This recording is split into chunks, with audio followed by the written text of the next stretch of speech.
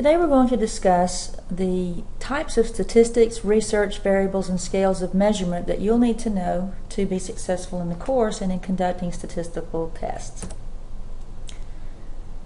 We can't measure the entire population. A parameter is an unknown value for an entire population. Therefore, it has to be estimated using a smaller sample representative of the entire population. For example, let's say we wanted to know the average IQ of people living in the United States.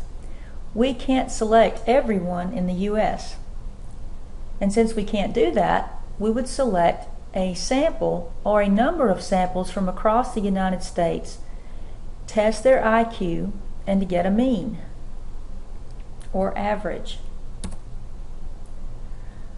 This unknown parameter, in other words the mean of every person's IQ living in the United States, doesn't vary. It is a concrete number. But every sample that we draw from this larger unknown population will have its own value of any statistics that is used to measure the parameter or estimate the parameter. Parameters are assigned Greek letters and statistics, or the sample, are assigned Roman letters. This is very important to remember. So you see here, a parameter is a numerical property of a population and a statistic is a numerical property of a sample. So for the sample we'll use, say, X bar for the mean, and you see the mu here represented for the larger unknown population.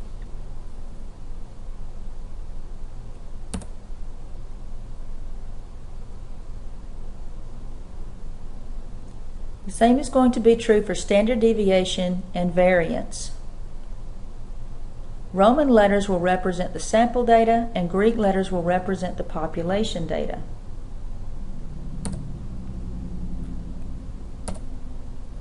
Statistics is defined as the collection, organization, and interpretation of data.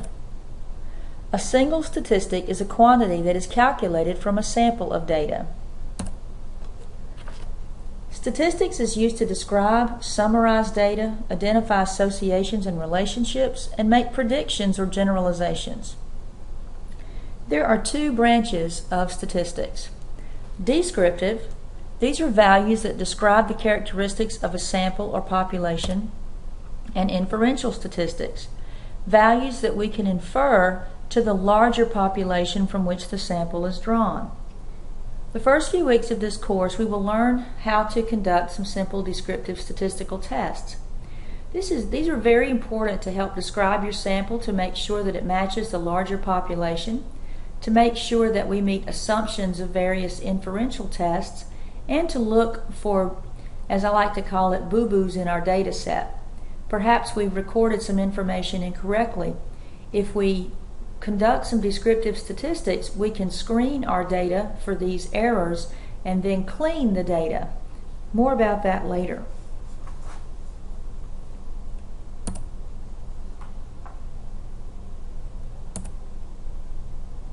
Data is defined as factual information expressed by numbers or narrative. When we use numbers to represent data, those are numeric variables. When we use narrative or words to describe data, we call those string variables. Qualitative research utilizes string variables. These types of research investigations mainly use interviews of individuals and groups using open-ended questions regarding attitudes, feelings, and behaviors. Quantitative research utilizes data gathered in numeric form. These are collected from experiments, surveys, correlation, and meta-analysis. This is the type of research that we will limit ourselves to in this class.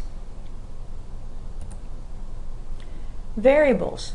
This is defined as a characteristic being measured that varies among individuals, events, or objects.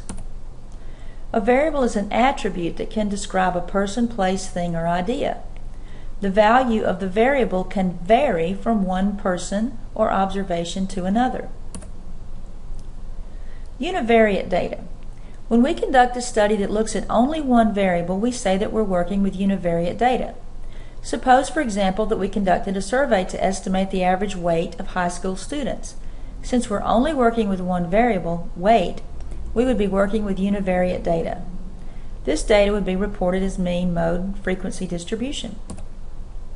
Bivariate data. When we conduct a study that examines the relationship between two variables, we're working with bivariate data. Suppose we conducted a study to see if there was a relationship between the height and weight of high school students. Since we're working with two variables, height and weight, we would be working with bivariate data.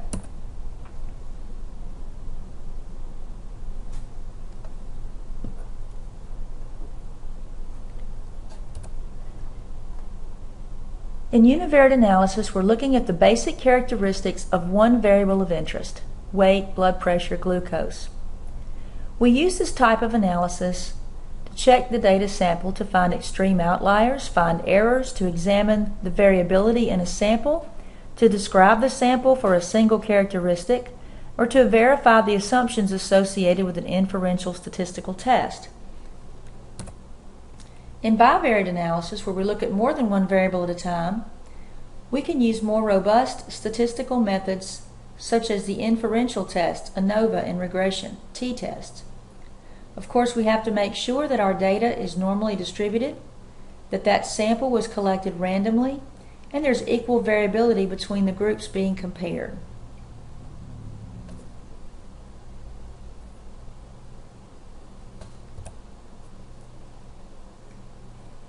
Variables are classified in a study as independent or dependent.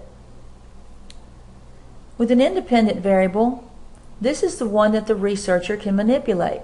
It's also known as the effect, and some studies may have more than one independent variable. The dependent variable depends on the independent variable. It's the outcome that the researcher measures, and studies can have more than one dependent variable.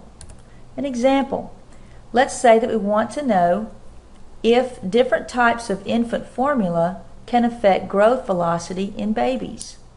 The type of formula doesn't change. It's the independent variable. It's the one that the researcher manipulates. Growth velocity is the outcome, and if our hypothesis is correct, it will depend on the type of formula. It's the dependent variable. Here's another. The type of NCLEX review guide on NCLEX scores of test takers. The type of guide or study resource would be the independent variable, and the score is the dependent variable.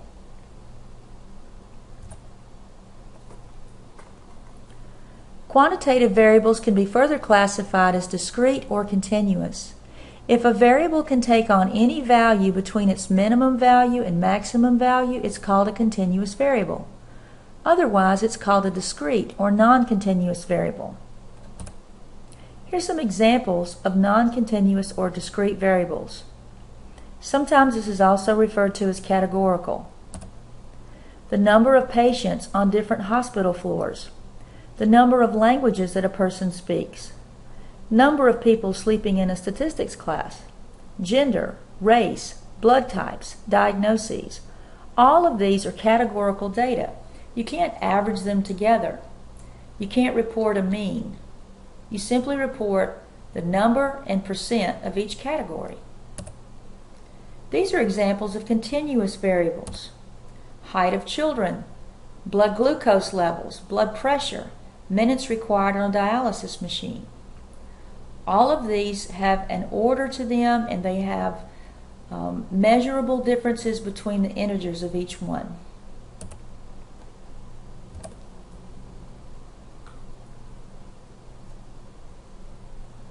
Quantitative variables or outcomes can also be assigned to a particular level of measurement. This is a very important slide. Each of the 4 levels of measurement has set characteristics. Lower level of measurement limits the statistical tests that can be used to interpret and display the data. So whenever possible, use the highest level of measurement. Moving up the measurement level allows for use of more robust statistical tools and greater precision in analyzing and interpreting your data. Whenever possible, Select variables that represent the highest level of measurement. And so here they are. Nominal level outcomes are categorical or non-continuous. There's no real relationship between these variables. When nominal outcome variables are used, non-parametric statistical tests such as chi-square and correlation and descriptive statistics are used to report the results. These statistical tests are very weak and limit the interpretation of results to the larger unknown population.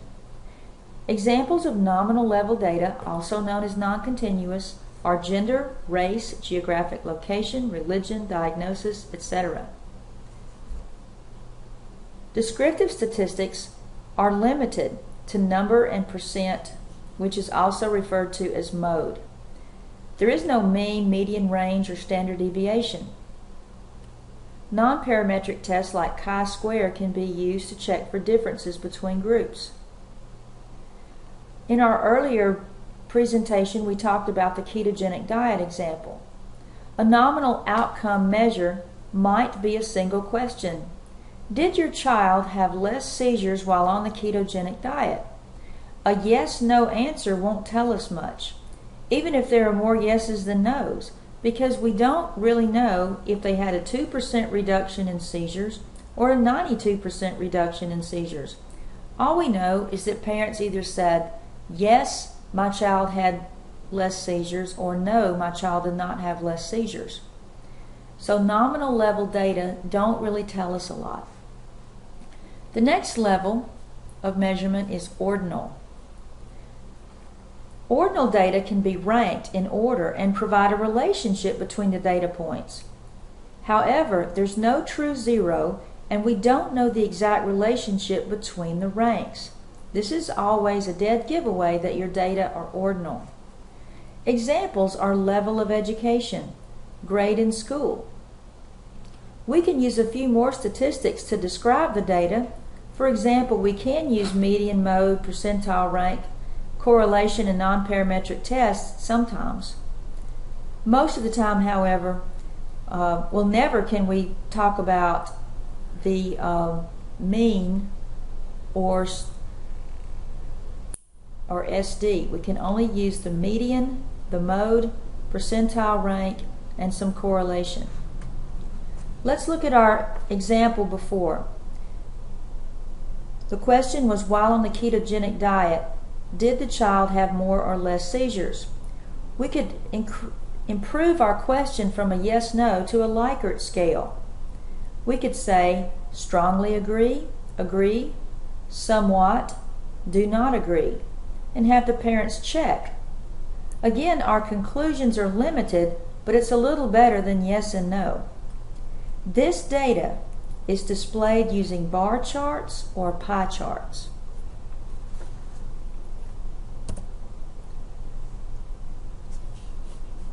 With interval level and ratio level, the distance between the data points has meaning.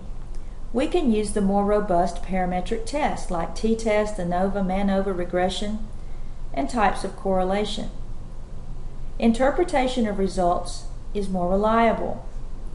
We select interval and ratio level variables whenever appropriate and possible. Interval and ratio level data are treated the same in most statistical tests. This data is represented as measures of central tendency like we use in descriptive statistics: mean, median, mode, range, standard deviation, and z-scores. Descriptive statistics use histograms, scatter plots, interquartile range to display the data. All statistics may be used for ratio level data, and most statistics can be used for interval level data. Again, if we go back to our example of the ketogenic diet and its effect on seizure activity in children, we can have a validated seizure activity tool that records all seizure activity during an established time frame. We have potential for true 0 to infinity for seizures that also might capture how long the seizure lasted, the intensity of the seizure, and the type of seizure activity. We can now use the more robust statistical tests to measure the effect of the diet. We can compare the mean number of seizures before and after the diet and determine the significance. If ketone production is measured, we might be able to conduct correlation and regression analysis to see if higher ketone production is associated with decreasing seizure activity. We might be able to show that even if number of seizures did not go down, the time or intensity of the seizures was reduced by the ketotic state. So as you can see, using higher level of measurement provides a lot more information and reliable interpretation than using lower levels such as nominal or ordinal. Properly selecting and identifying variables of interest in a study is crucial when selecting the appropriate statistic and entering the data into SPSS. Let's say you want to know the effect of a weight loss program on anthropometrics in elementary school children. The most practical field methods to measure anthropometrics include BMI, skin folds, and bioelectrical impedance as measured by a Tanita scale. You must first select all the variables that you'll measure so you'll know what data to collect before and after the weight loss program. It's important to collect descriptive data too. All this information should be entered into a code book. And pay attention to this because you'll conduct a code book in a later activity in this course. Taking the time to do this will help you think through the variables that you need for your study, what level of measurement they will be assigned so that you'll know how to go about collecting the data, and help you understand the type of statistics that you will need. Here's an example of a code book. Notice that this is based on our previous slide where we're thinking about looking at the effect of a type of intervention on weight loss in children. We're certainly going to want to collect the gender of the children, the grade in school, perhaps their race may have something to do with their weight, age of children, obviously weight, height, their BMI. We said we would collect skin folds because it's a measure of body fat. Tanita scale also measures body fat. So these are the variables of interest. Then we would assign the level of measurement as nominal. At least for this study we have only nominal and interval level. As we said before, we want to use the highest level of measurement whenever possible. Lower levels such as nominal and ordinal are categorical. Interval and ratio are continuous, and SPSS actually treats these as the same. The level of measurement dictates how we can report the data that we collect. For these nominal categories, we can report number and percent, also known as mode. And then we have to explain to SPSS what the numbers mean, how we're going to code the data. We can't simply enter male and female into SPSS. It won't recognize those terms. So we tell SPSS that we're going to code male as 1, female as 2. And these are arbitrary numbers. For grades, we're going to say every time we have a kindergartner, we'll type a 1. First grade will be 2, second grade 3, and so forth. We have to code for race. The continuous data does not have to be coded. We simply enter the number in because it is higher level, and we'll report that as measures of central tendency: mean, standard deviation, and range. Let's say that we've taken the time to prepare our code book, we've gone out into the community and collected our data. We will now use the code book to enter it into SPSS. This is a screenshot of what SPSS would look like after we've entered our data. Using the information from the code book, the variables have been identified, as you see here in arrow 1. Values assigned. Remember, SPSS thinks in terms of numbers, so we can't type male and female, we have to type in the number. And we've actually told SPSS that that's what we're doing here for this categorical data. And the third arrow shows where the level of measurement has been assigned or treated with each variable. Whether it's nominal, we have one ordinal here for BMI rank, and the rest of it is interval ratio level data, which SPSS treats as scale. Again, later on in this course, you will set up an SPSS file for yourself. This particular code book and data file was developed for the SPSS homework file, and you'll want to refer to this when you attempt the first assignment.